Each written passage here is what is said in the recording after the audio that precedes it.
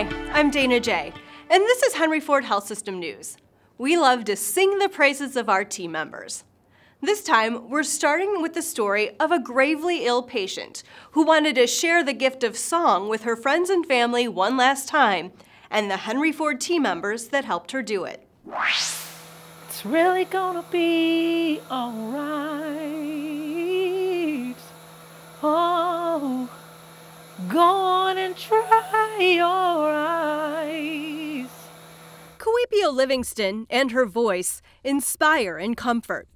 The gospel singer, seen here at Henry Ford Hospital in Detroit with her mom and dad, spent more than 2 months with the people she called her Henry Ford family. Everyone has things they need, but when they come here, they drop everything and take care of us. So I pray that God blesses them at home, their finances, that He gives them sweet rest, that He rejuvenates them. Even as she faced one of the toughest decisions of her life, Coipio brought joy to her medical ICU care team. It's my job to show myself friendly, even in my situation. And so I try to spread love, period, no matter how bad I feel. Her positive attitude helping her caregivers stay positive.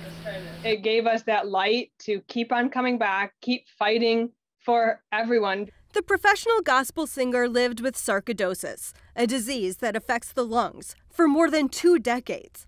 When she checked into Henry Ford Hospital in July, her disease was progressing quickly. She needed a tracheostomy. It was daunting because the choice that I needed to make was probably going to mean I couldn't talk or sing. And it was like unbelievable that it had to be that. But I had a thought like, I just wish I could sing one more time with my friends because this could be it. And I was delighted that the nurse manager, when I asked her, her response was, "Let me see what I could do." Staff worked with Coipio to invite friends and family to a concert in the visitors' lounge. They worked with infection control to create a safe environment, coordinated nursing and respiratory care. Coipio's respiratory therapist even helped with her hair and makeup. She had gone through my Facebook page and found how I dress. As an artist, image is everything. So she knew my style and she said, "I'm gonna go get some stuff." On August 16th, the gospel singer gave her final concert. 'Cause my peace, I leave it with you. It won't fade away. Let not your heart be troubled. Sometimes you think people like you and you think they love you, but when they actually show you by doing things that extreme, it was overwhelming to say the least. Coipio wanted to share her story as a thank you to her team. The team wants you to know about Coipio's inspiring grace and gratitude. We all walked out of there a whole different person, wanting to come back with more strength and energy behind us. It was like, we can do this, we can keep going, we can keep this fight alive. And it was so helpful for the whole staff to be able to see that and appreciate it. I'm sad to report that Coipio Livingston passed away in late September, about a week after leaving Henry Ford Hospital. It was a true pleasure to meet her and her care team. Now let's go to West Bloomfield.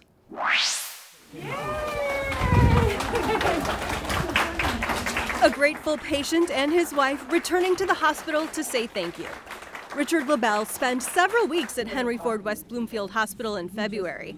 He had COVID, and as his health declined, doctors told him his only hope for survival was a double lung transplant.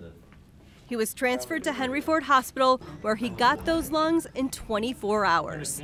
Richard and Linda LaBelle say the team at both hospitals provided constant hope, kindness, and positivity. And it sounds repetitious, but neither one of us can't thank you enough. We can't. The LaBelles, who are pastors at a church in Milford, say our team members are miracle workers.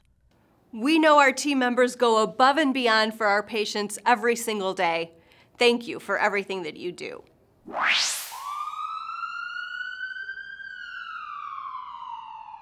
Henry Ford Wyandotte Hospital is equipping 4 downriver fire departments with brand new equipment to help patients who are having a heart attack. The state-of-the-art LifePak 15s can be used for basic and advanced life support and monitoring a patient's heart rate. But perhaps most important is the ability to transmit 12-lead EKG from the ambulance to the hospital. The machine is so advanced that it can even identify a massive heart attack, or what we call ST segment elevated MI, or STEMI. If we identify this in the field, we activate our catheterization and cardiology team immediately. And when our EMS partners arrive on scene, we're essentially able to make just a very brief stop in the ED and get them right away for emergent cardiac interventions like angioplasty and stent. The new devices will replace older equipment currently on downriver ambulances. Many are so old they can't be repaired if they break. When we found out that we were receiving the grant for the LifePak 15s, we were pretty excited, I'm not going to lie. I almost jumped across my desk and high-fived my assistant chief. It's something that we have needed and have been looking to the future to figure out how we were going to actually pay for these.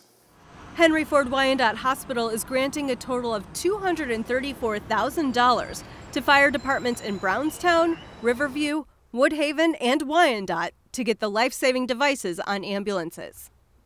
Finally, our featured photo.